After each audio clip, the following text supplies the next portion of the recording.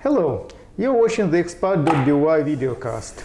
I'm Vladimir, and today with me Serge again. And today he is a real expert in food, restaurants. And so here we are sitting at the real restaurant, and we're talking about restaurants and about public catering, about diners, etc. So the first question, what about public food service in Minsk? Do we have some decent places where you can eat not very expensive and other places? So dangerous or not dangerous? Yes. Yes. How safe to eat in Minsk actually? So first of all, just we gotta just observe a general idea. What does it mean? Just public places just for eating, just and traditions, and what we have today just after when Soviet Union died. In my opinion, I think just the history of restaurants culture in Belarus is about maybe 300 years, but mostly it was Lithuanian cooks and Lithuanian kitchens. So, and after 1917, just after Red Revolution, and after Russian Empire, just we have not really, how we can say, just not really modern cooks and modern just kitchen here in Belarus. But today, I suppose after 20 years, after 1991, we have really new trends here in Belarus, new trends in the restaurants business. So that's why I'm gonna just tell you about, just let's share and let's divide this problem just for three subjects. This is restaurants which are really very expensive, and fashionable restaurants. Let's talk about three price categories, to say. Yeah, actually, they're being divided officially in three price categories. In the past, they used to be. So I remember just 20 years ago when we started to develop our culture, I mean restaurants culture, it was really dangerous to eat in our restaurants, because people and chefs, they didn't know what just we have to do just for customers, what we have just to prepare, and about fresh food, about they didn't know anything about this. So after maybe 2000s, just we got for about 20 restaurants in the Minsk who could understand, who could really to build restaurants for people, for foreign people, with a normal kitchen, with a normal cooks, and with fresh food and with good service. It's like we can say, just really we've made service industry. And today, I suppose more than 50 or 55 restaurants in our city we can find just really with good service and good food. The problem is sometimes foreign people are trying to ask me, Serge, just say me, what about seafood? What about just is it possible to get some really seafood? I'm telling, it's really hard in our city to get really fresh seafood, because as we know, there is no sea close to us, first of all, and all fresh seafood we can get just only by flights. So sometimes it's dangerous, first of all. So it won't be frozen, so frozen is not good. Yeah, frozen is not good.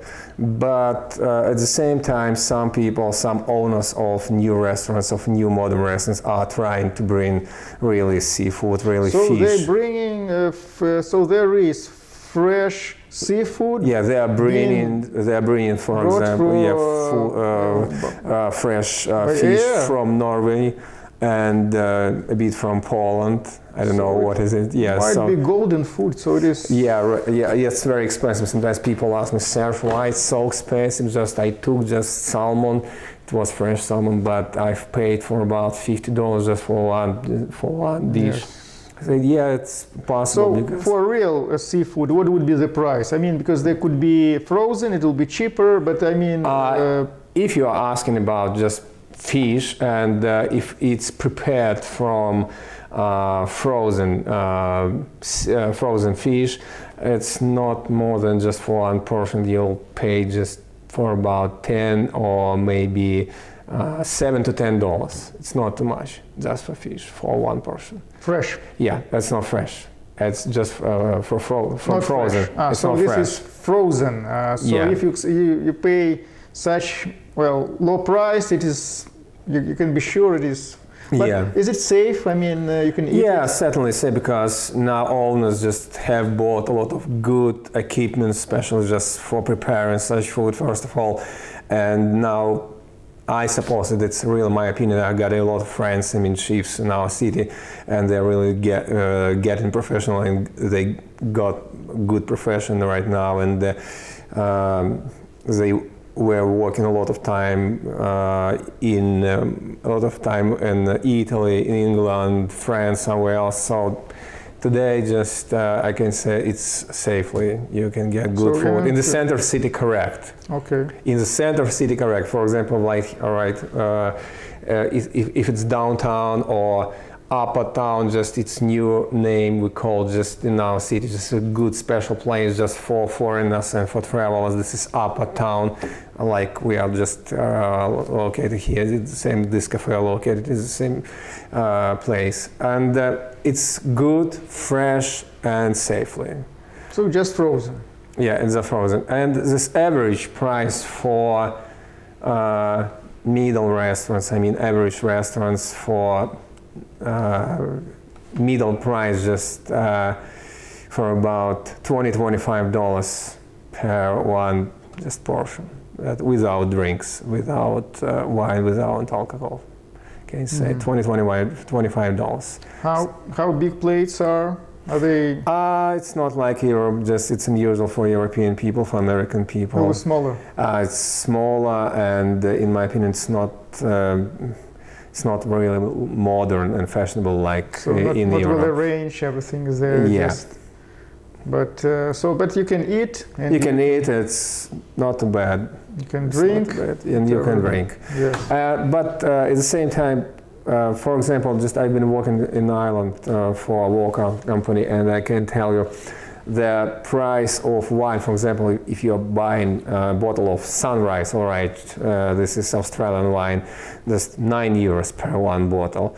In the restaurant, you will get it just for €20. Here? No, it's, for example, in Ireland. Okay. But here in Minsk, you will see, for example, the same wine for €9 in Australia or in Europe. Just you will pay here for about €40–35. So the price more and more. I don't know why, but it's tradition in our countries, in Moscow as well, I know.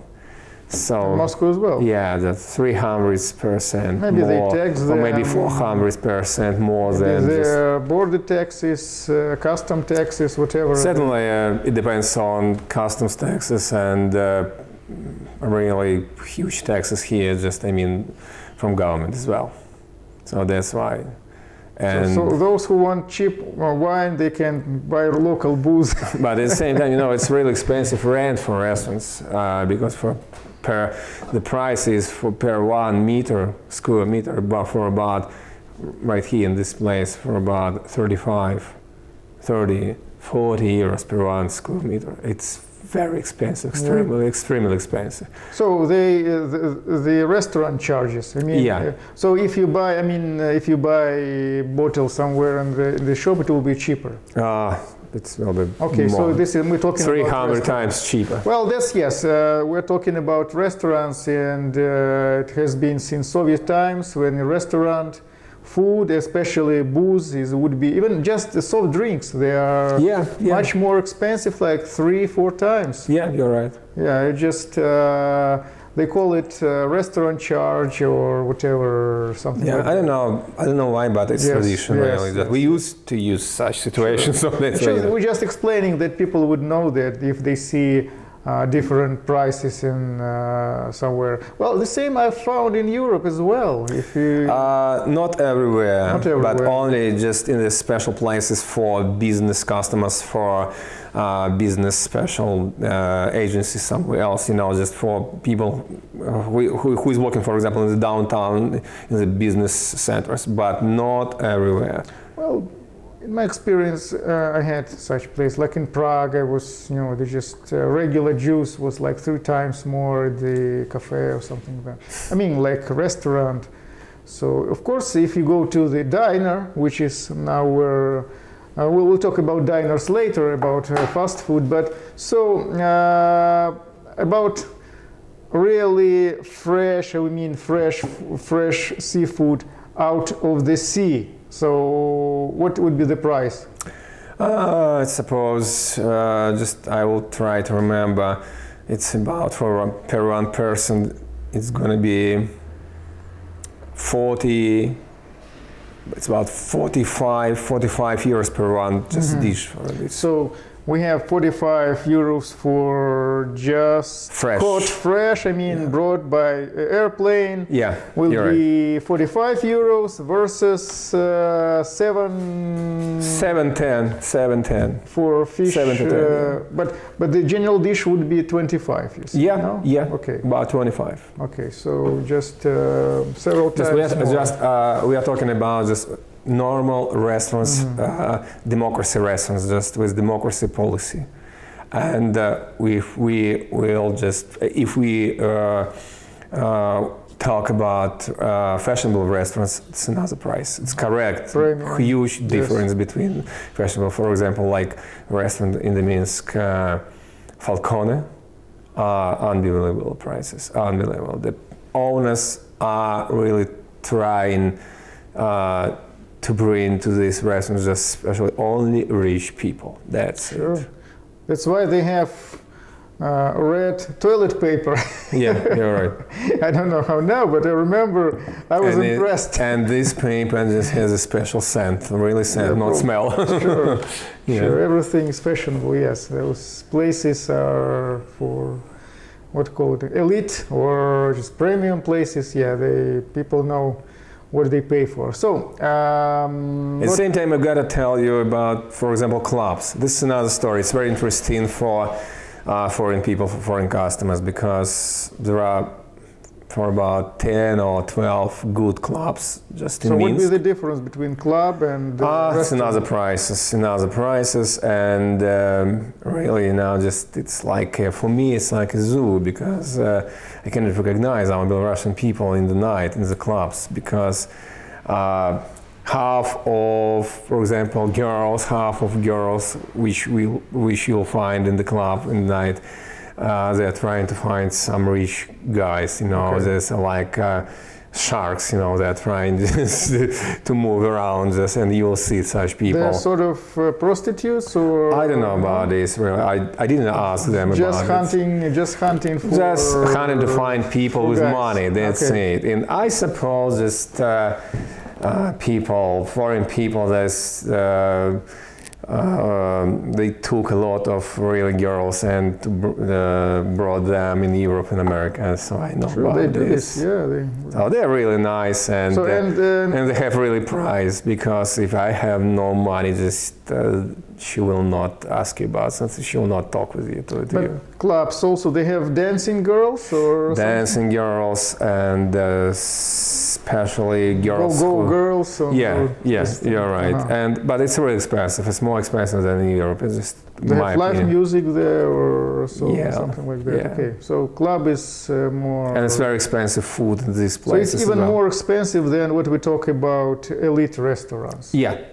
Okay, clubs, so this is really elite restaurants as well. But they work usually during the night. Yeah, only at night. So this is not place for family.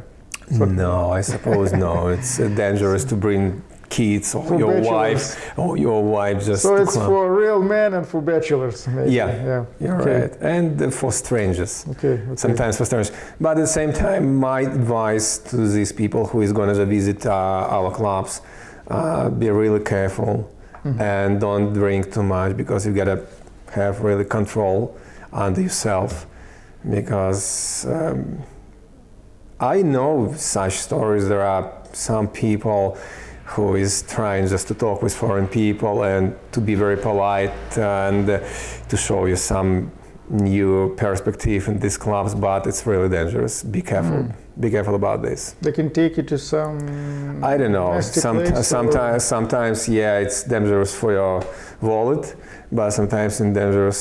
Well, I mean, if you leave the restaurant, at the restaurant you're safe. Yeah, the restaurants you are really safe. If you are not sure about. If you are not going to clubs, yeah, you gotta be very. If you're afraid to go alone, so you just call taxi and that's it. No problem. So the personnel will assist you to go if somebody the personnel will assist you to walk, etc. So they will help you. You're right. So just be careful with those other girls and other strangers and strangers who is going to talk to you. Well, that's maybe common everywhere. Yeah, I suppose, but in Minsk, it's correct. Yeah. So what else? I suppose I gotta tell you about fast food. Fast food is not really well developed in Minsk. Just only McDonald's you can find. Yeah, just like if you say somebody list me fast food restaurants, they are McDonald's. And again McDonald's. Again McDonald's. There are some local places, but they can't. I think they won't be in any comparison with McDonald's. I mean, yeah, certainly it's perfect. McDonald's, it's perfect, really perfect. And everyone just love here. Remember we've been visiting the Chinese food restaurant? It's not really good right now, and not good quality, quality. Okay. I've been there one time, and they are dying. I see they are dying, so it's not really good quality of food, and it's really hard to find good stuff just for preparing this food. Because that time I was impressed. They had Chinese and everything was. They just opened. Maybe. So, talking about fast food, to conclude it. So, the really nice place I would be good is just, nice and safe is McDonald's. Yeah, certainly. There are some pizzerias, there. We have some pizzerias, but Italian people said about this, it's not pizzerias. Okay, so the real, those who used to, those who want to have the same food as there, they have to go to the McDonald's. But there is opinion, like I met some Americans, they say, well, they have McDonald's there as well, we want to try something local. So what about our national cuisine? It's strange for our country, but I know just only in our country 3 really Belarusian restaurants. Just only 3. With real Belarusian cuisine and... It's not popular for our people. And I just... very surprised me, but it's not popular for our people. So they make real Belarusian food? Yeah, because our customers, local customers, love just only fashionable food, fashionable restaurants, special atmosphere, and modern. That's it. And we are losing really our culture here. There's only 3 restaurants in one city. So they serve in a real Belarusian environment. Yeah, environment and really food and traditions for about 200 Belarusians. And so there is food like prepared like used to peasants do, or other traditions, for example, like in cities. But anyway. But it's not popular in our country. I don't know why. I don't know really why, but I can guess about this because for these 20 years of developing our restaurants here in Minsk, people just love to get only just modern restaurants who can just copy of England restaurants, British restaurants, Italian restaurants, Belgian restaurants, but it's not popular in Belarus. So those Belarusian restaurants, are they like popular? I mean, they are free or not populated? I mean, not many customers. Everyone can get such food in his own house. And for those who like national booze, like it's called samagon, you know, it's like moonshine. It's what is called. Interesting. It's interesting alcohol. So, do they have that home-brewed moonshine in those restaurants? You can find, but not here. Just it's not in the Minsk, I suppose. It's outside the city. It's There's a special place. Yeah. There, they have real moonshine. Yeah, you're right. I mean, it's real. Like we call this place Dudutki. Yes, like my grandmother used to make it. It's made from rye.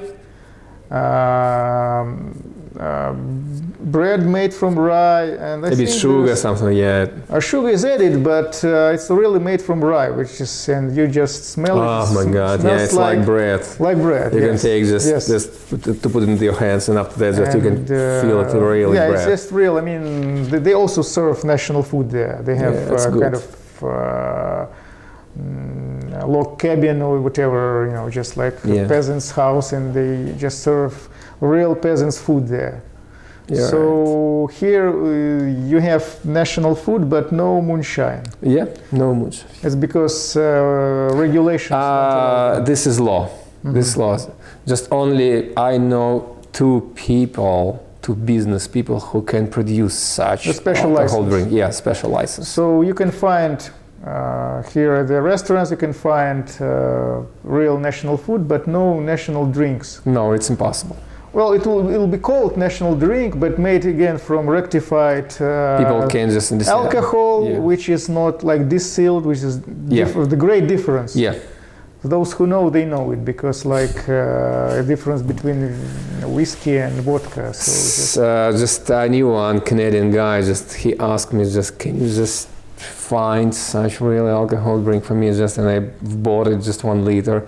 The special place brought him. He was really surprised. He said, unbelievable, good taste. I mean, that place. It's close to pisco. You know pisco? No. This is from. I suppose this drink is from Peru. It's close to just the taste, like, you know, it's pisco. Now, a very important question people ask when they go to other countries: how people pay there, how they behave there, do they tip? So what is would be good advice for those who watch us, who come from abroad? When they go to the restaurant, they speak barely Russian, so they can communicate there? Yeah, they can communicate. In the center city, there's a good fashionable restaurants and reliable restaurants. You can find staff who can speak English, who can speak in German or Spanish, Italian. So it's very popular. How to find take such staff and to give them jobs. So that's why you can find just people who can talk to you and to explain you everything just about the restaurant, about the food. Okay, so when you go to the restaurant, you sit there, so they have to prepare cash, or they can pay wherever you want. Everywhere you can find just terminals, you can find just special equipment just for paying by card, and you can pay by cash, but it's more comfortable, I can say, just to pay by cash.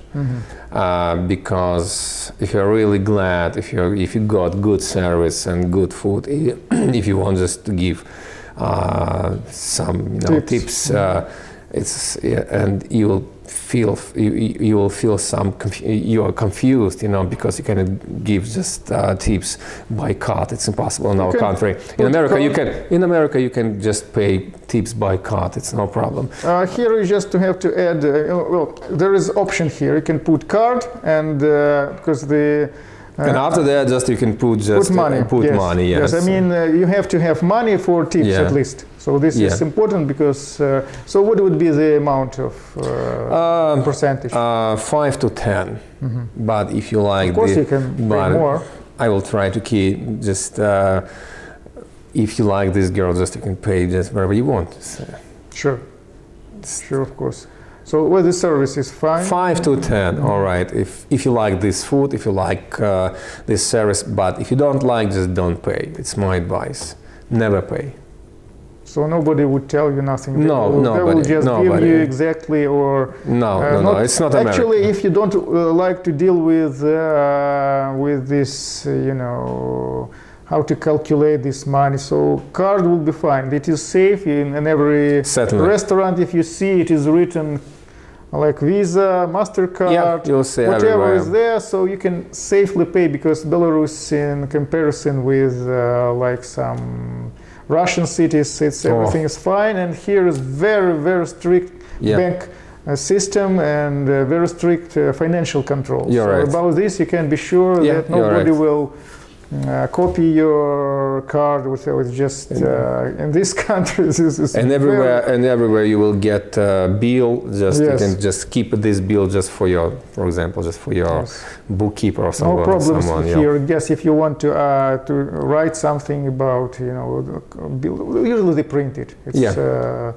It's very safe and well done. Sometimes foreigners ask me, Serge, for example, I need a bill, just I've lost my bill, so just I need, just I'm gonna go home very soon, just I need some bills, just it's no problem, you can ask some waiter or some barman, just can give me just a couple of bills, just you will get it, just give them just $1, that's enough.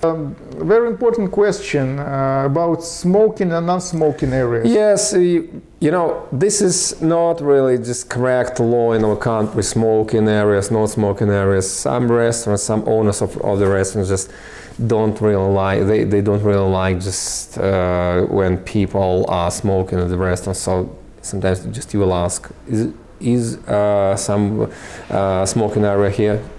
You can find really areas for smoking area and not smoking area. But there is no smoking area, I mean no smoking restaurants in Minsk? Yeah, you can find some such restaurants. How you can find? Just written somewhere or? Yeah, just ask people. Every time you gotta ask staff, is it smoking restaurants or not smoking? And you can smell it.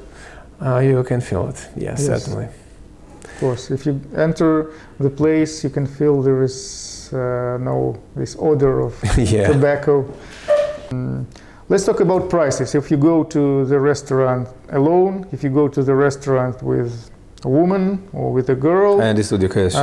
With a family, or as for business negotiation, or what it's called business lunch. It's simple. It's really very simple. If you're gonna just alone and you need just to get very fast food, you know, so just about $7. You need just $7. So that's enough. $7? That's enough. Average restaurant? Yeah, that's enough. If you're gonna just for example, a reliable, good restaurant in the center city, and you're gonna alone, you gotta have just $20–25 without alcohol. If you're going just with girlfriend, with business partner, in the evening time, in the center city, in the good restaurant, per one person you gotta have for about $50, $55, $60 per one person. Do you have to call ahead to the restaurant, order a table or whatever? Or sometimes, yeah, you gotta just, there are about 15, 20 restaurants in the center city. There are always just crowd, and you gotta call before you're going just to book some, you know, special place for you. So if you just at a random, you didn't book a table there or something, so you just you can wait for outside, for example, 20, 25, 30 minutes. Or just try to walk around. Or just running around, just find some restaurants again. Yeah. Just one question more. I suppose it's very important for people about meat. What you can get in our restaurants. I mean, what quality of meat? Oh, really? Yes. Yeah, it's beef, lamb, chicken, and we talked before about fish. Okay, we will not consider. Beef. Do they make real beef steaks here? At the moment, this time, just you can find in the good restaurants really beef from, for example, Portugal, Australia, or Poland. Here they don't have and you can cattle for beef. Yeah, here. yeah, but it's going to be really beef. You know, it's going to be really beef, and you can find a good steak and something like that, but it's not everywhere. And first of all, you gotta ask some people who've been there in these restaurants, is it good or not for you? Because it's really very hard to find a real beef. It is safe because Belarusian beef just only for milk, not for eating. Yes. So this way, you know. Yes. We just have to say that it is safe as food, but it is not as tasty. Yeah, you're right. It's not white. It's very slim, though, yes. and not really good. The same is with pork. Just pork here. It's more simple for pork. Just you can get good pork, but it's not such pork like you can, for example, buy in Germany. I know, but at the same time, just trying to ask, trying to ask, just wait, just tell me about really size of your meat, just ask about wide or not, try to ask about is smooth or not, something like that, you know, just it's very important, I suppose. But it's not dangerous, but it's big difference about quality and taste, for example, for comparing with Europe or America, so that's why. About lamb. No, it's very popular. Lamb is very popular in England and Ireland, everywhere, Belgium, everywhere. But in our country, it's getting popular, but I suppose it's really hard to find good chef who will make for you a good lamb. Sometimes it's good, sometimes it's not. It's not standard of quality of culture, so that's why you will get real risk, just you will get good food or not. I mean, just tasty or not tasty. Yes. So this is the only difference. Chicken, all right. Chicken like everywhere. Chicken is chicken. It's okay. And they can cook it well. It's very cheap and it's not bad, just quality. Anyone advise more about drinks, if it's possible, about drinks? If you're going to get and find really just Russian culture and Belarusian culture concerning drinks, so just don't be afraid and take always vodka. Good quality of Belarusian vodka, and it's not expensive. But if you used to drink just whiskey, rum, tequila or another drinks just from another countries, it's very expensive. Yes. In our country, very expensive. For example, per one shot of whiskey, you will pay about $10. I suppose it's expensive. You can get a bottle of vodka for that. Yeah, certainly. And what about beer restaurants? There are a lot of beer restaurants. It's very popular in our country. You can find good sorts of beer, Europeans. Guinness? Guinness you can find, but not everywhere. Just I suppose just only 2 or 3 restaurants in the Minsk. But they bring Guinness there. Yeah, by flight, yeah. Yes. And there are a couple of restaurants you can find in there. Belgian beer, real Belgian, Palm, something like that. And very popular beer from Czech Republic, and you can find a lot of sorts of Czech Republic beer here. And Polish beer, Lithuanian beer, Russian beer, certainly, Belarusian beer. I suppose you can find good. Belarusian beer is everywhere, I think. Yeah, unfortunately. I think unfortunately, it's by the law. They have to have no matter what other brands they have. But you gotta have this beer as well. They have to Belarusian beer. Yeah, yes. you got it. Even that Irish pub where they serve Guinness? For example, just I'll call you. Just this is Malt and Hops. It's very good Irish pub in the upper town in Minsk. So this is Irish pub? Yeah, right here. Really nice, perfect atmosphere, perfect design, unbelievable good service, beautiful food, and unbelievable series of drinks. Very nice. I love it, and all people in Minsk love this restaurant, and foreign people who know just every time just come to this restaurant as well. Yeah. Okay, so we're finished with these topics. Maybe Maybe we'll continue it later. I suppose just I talked 1 hour before with one owner of this restaurant, Molten Hopes, and he said it's possible to make a report from his restaurant. I suppose next week we'll make it. We'll try to update you about other aspects of food and restaurant life here in Belarus. So maybe, and we'll try just to open new details. yeah, we'll update you, because just watch our programs and you'll see. Goodbye. Goodbye. Thank you very much.